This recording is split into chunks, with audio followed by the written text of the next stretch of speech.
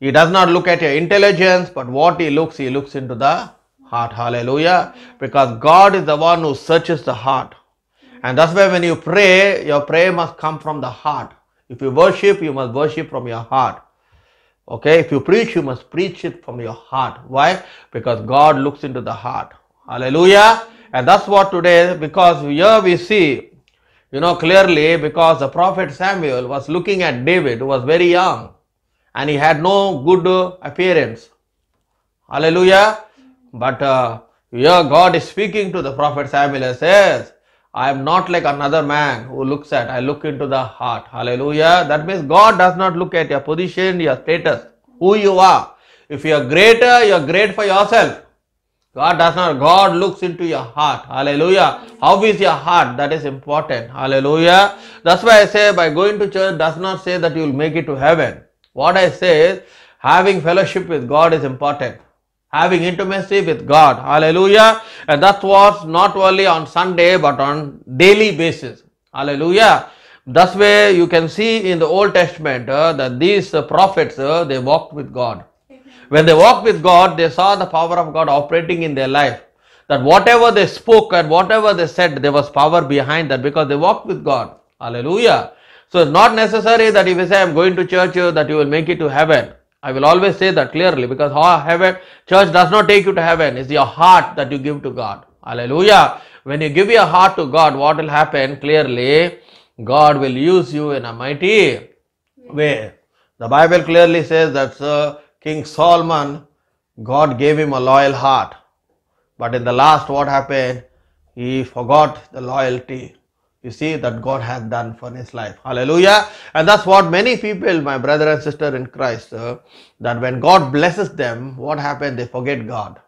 They forget who he is. Hallelujah. That's why I will always say, never ever forget the blesser who has blessed you and brought you into a high position. That's why when God blessed David and made him king, David says a very powerful, he says, who am I, Lord, and what is my house?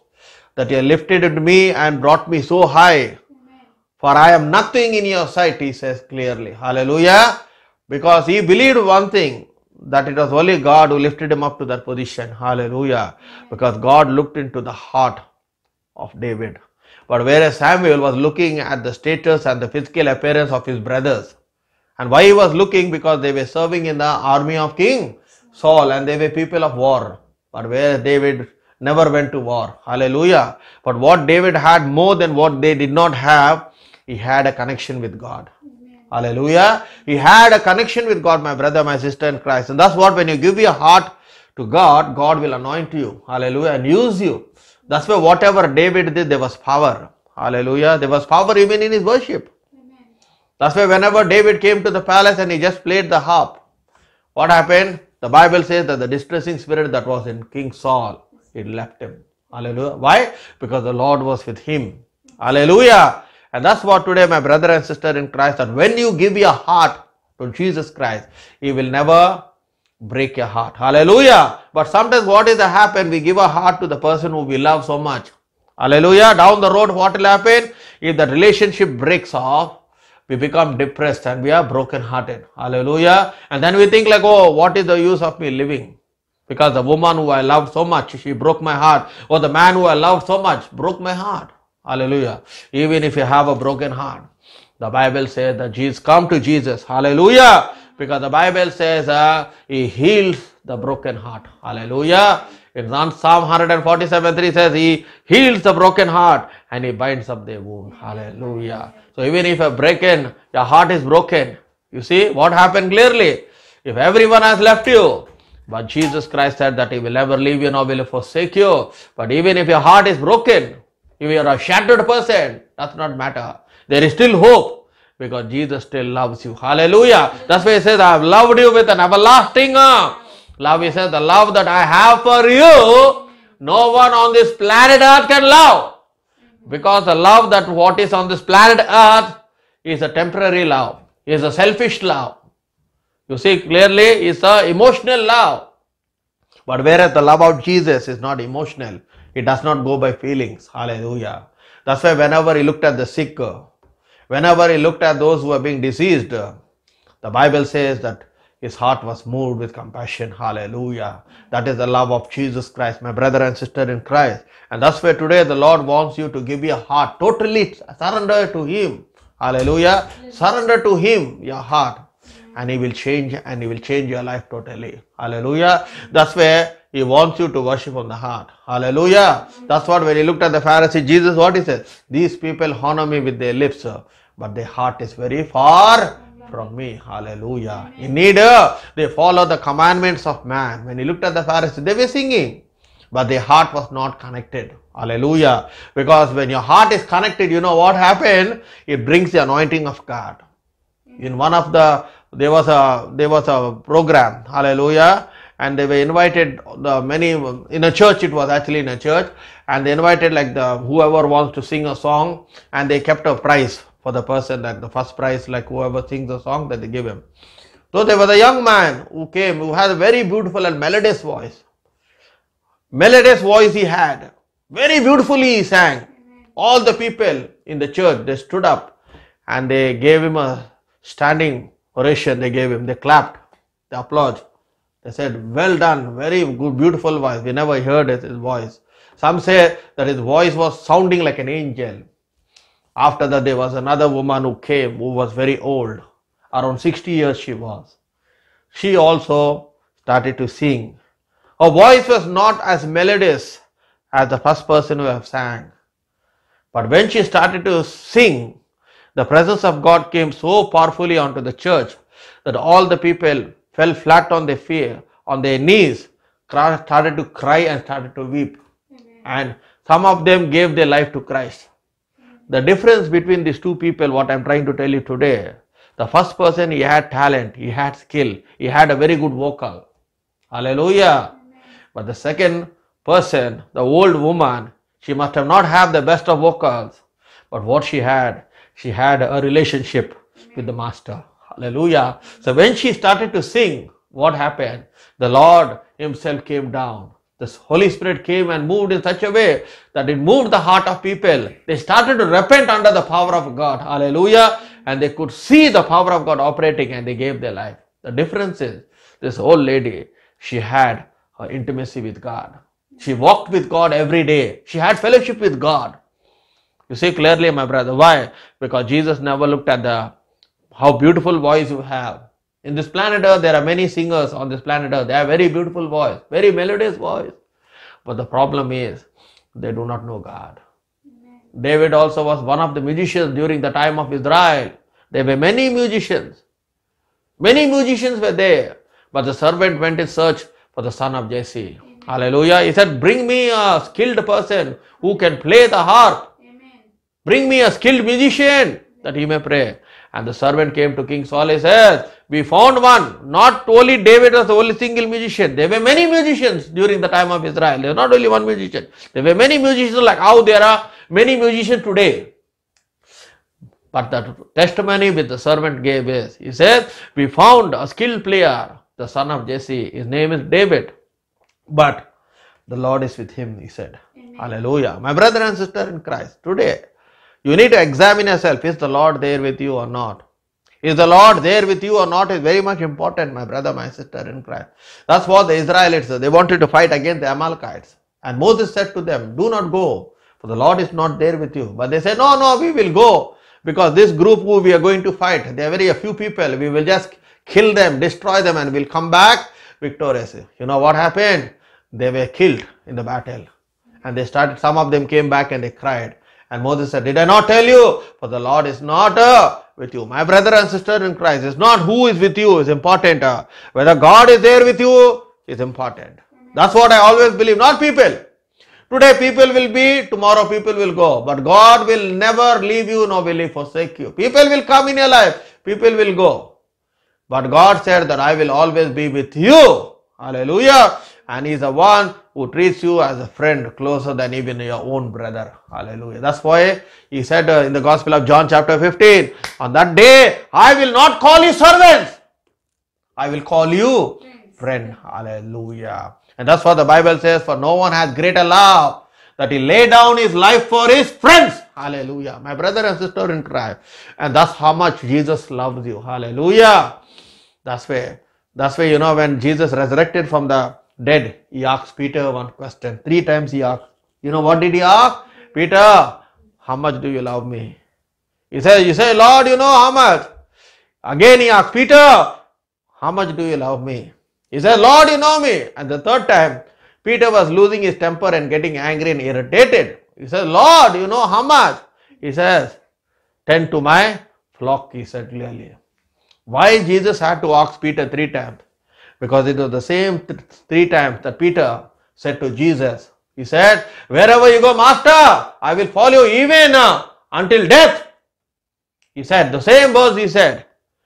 And Jesus Christ said, before the cock can crow, you will deny me 3 times. So he wanted to make assure that really Peter loved him or not. Hallelujah. My brother and sister in Christ. And here we see that 3 times Jesus asked Peter, and 3 times Peter said, yes, Lord, I love you. Hallelujah. Attend to my flock. And that's what he did.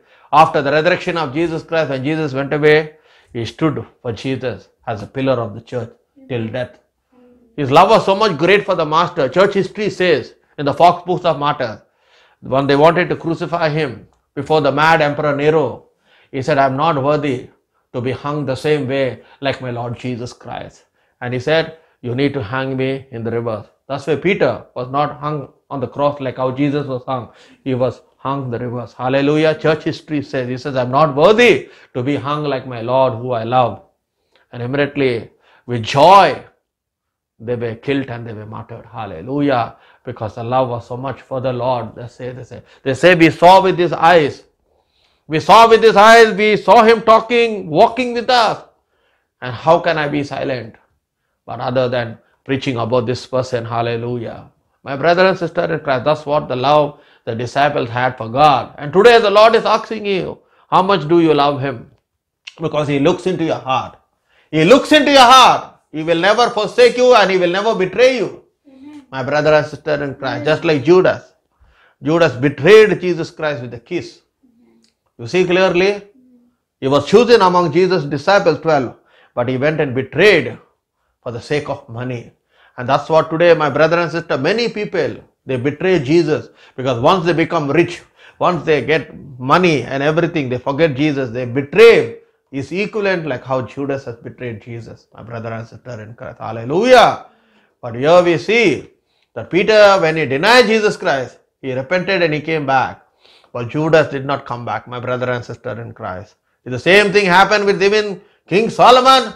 When God spoke to him twice in a dream, he did not turn back and come to God like how his father repented and he came back. That's why he said, David is a man of my heart.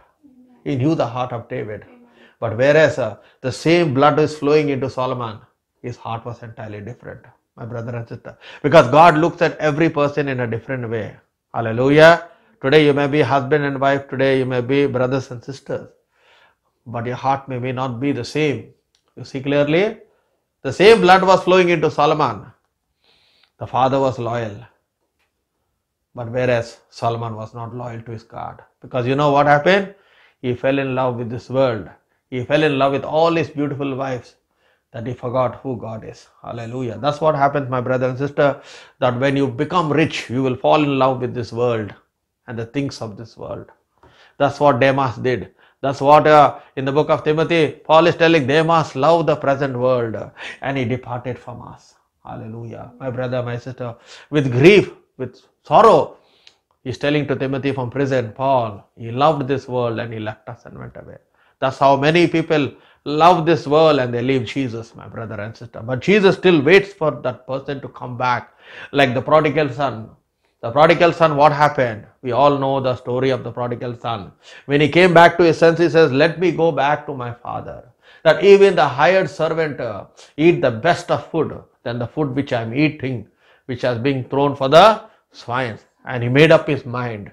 And the love of the father was so great that every day he used to come to the crossroad and see whether his son is coming or not. He never gave up. He never lost hope, my brother and sister in Christ. That's what we are like prodigal sons and daughters, that when we go away, far away, you see clearly, he does not give up on us.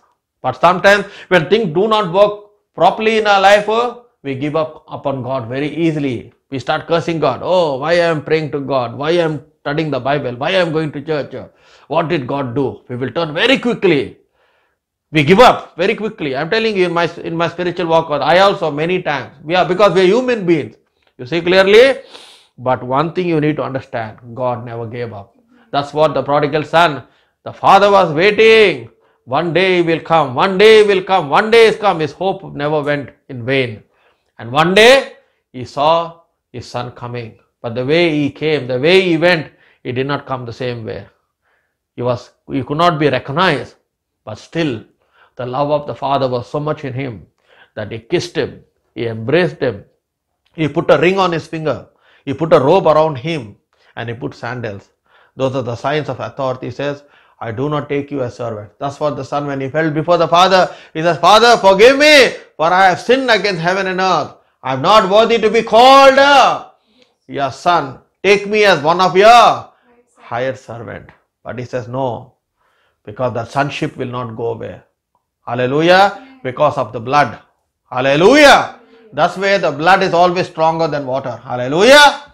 And the blood relation, he says, no, my son, no matter, you have lost everything, you came back. Hallelujah. You have come back to me. I will give you the same authority as a son. Hallelujah. That's what, my brother and sister in Christ, that God gives us back the same power and the same authority. He does not look at us as a stranger. He does not look at us as a servant. Though people may look at us, they may look low upon you. Does not matter. I will always tell you as a Christian, how you appear in the eyes of God is important. How we appear in the eyes of God is important, not how we appear before your friends or your family or your relatives or your brother and sister. How you appear before God is important. Hallelujah. My brother, my sister in Christ, because God is the one day He will judge the living and the dead. And that's what today the Lord says. For God looks into the heart, not at the man looks at. Man looks at your position. He looks at your wealth. If you are a rich person, he will enjoy everything. You lose everything, he will not even phone you. He will disconnect himself with you. Why? He says it's useless to be such type of person.